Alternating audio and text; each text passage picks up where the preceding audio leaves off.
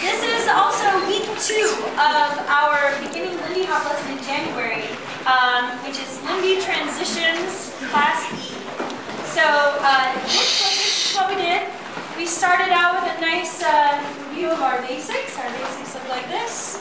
We did 2 basics. 1, 2, trip, step, step, trip, full step. Before we did a Lindy circle, trip, full, round, round, full step. Then we went into Groucho. Step, step, trip, full step, rock, step, trip, full step, step, trip, full step. And on the second Groucho, you let me go so we can start all over again with those swing outs. Now, a little bit of information as to how to do some of these things. The first thing is that for the Lindy Hop circle, he's going to, on the 3 and 4, he brings me in just like a basic. For the 3 and 4, he wraps his hand a lot further around. Then on the count 5, 6, he's going to step around me, first by crossing in front, twice. And then for the 7, 8, he's going to straighten out that energy and go back.